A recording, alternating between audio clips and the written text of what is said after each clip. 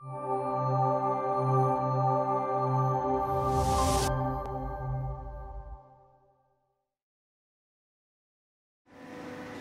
we've had the invite to Scotland today to ATM. What is it you do here? We manufacture press tools for the automotive industry. The company has grown substantially over the last several years, and we've been getting into the bigger tooling market. So we're working for the major tier 1 suppliers in the automotive industry.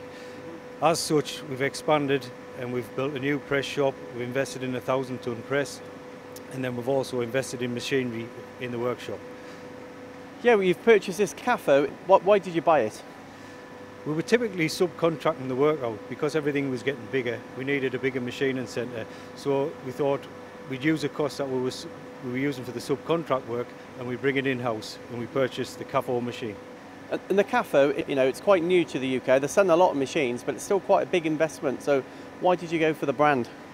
It was a machine that didn't spring to mind. It was something that was mentioned to the director down at the MAC convention, and when we looked into it, it was a major competitor to all the other well-known brands, and the price was a major swing factor in why we chose this machine.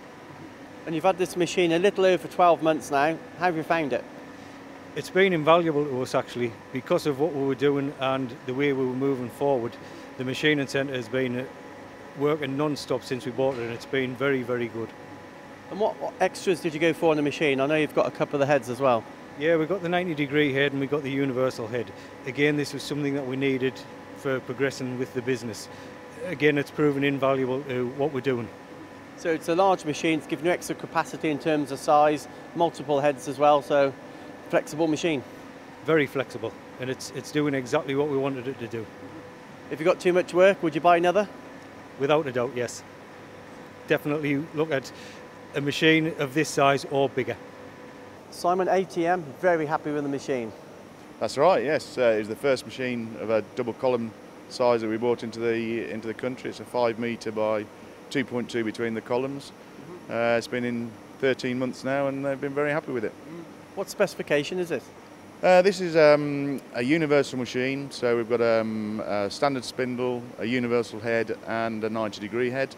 The customer specified 31i Fanuc control and also linear scales. So it's a big machine. How big is it? Right, we've got 5 metres in X, and I think on this one 2.2 in Y, and then just over a metre in Z. And if this isn't big enough, do you go bigger?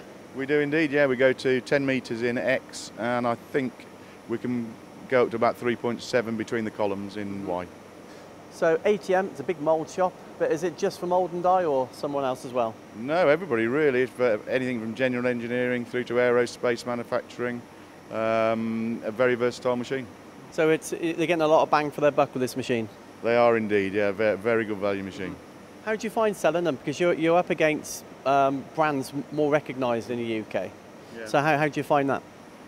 It's tough, but if it was easy, everybody would be doing it.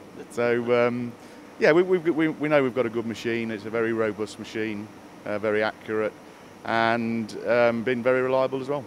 That's the thing with Kafo. Everywhere I've been and have bought one, they've all said, yeah, I would buy another. Yeah, that's right. Yeah, there will be repeat business coming out of the Kafo factory for the UK. Yeah. And hopefully they'll have one here. I'm hoping so. Yeah, maybe the back end of this year or early next year.